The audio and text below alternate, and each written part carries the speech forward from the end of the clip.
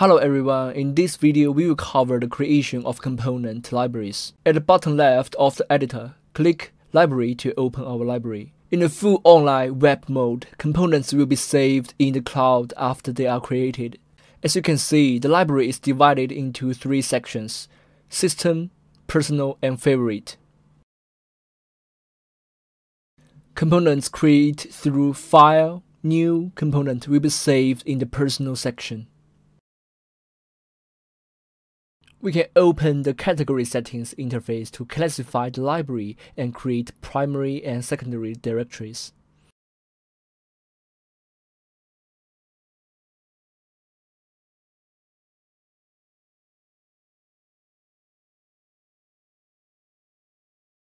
After opening a component, we can click Device Category to categorize the component.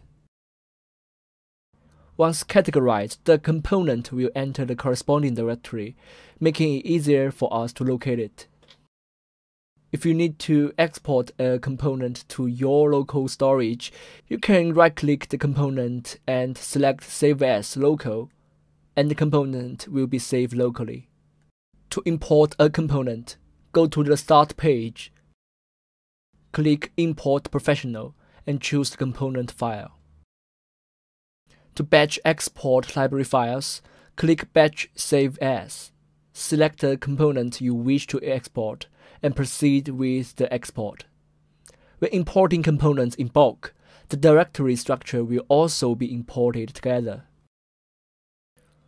For half offline, full offline mode, the libraries is saved locally. You can open the settings to add, delete, or modify the library path.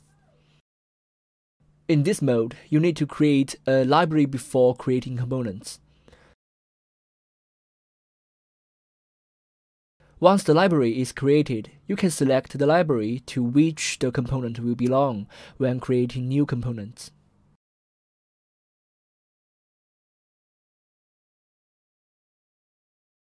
Similar to online web mode, you can also set primary and secondary directories for the library.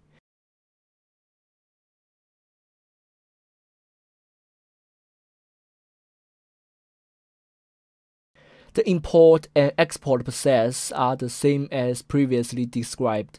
You can also go to the library path to locate the library files. That's all for this video. Goodbye.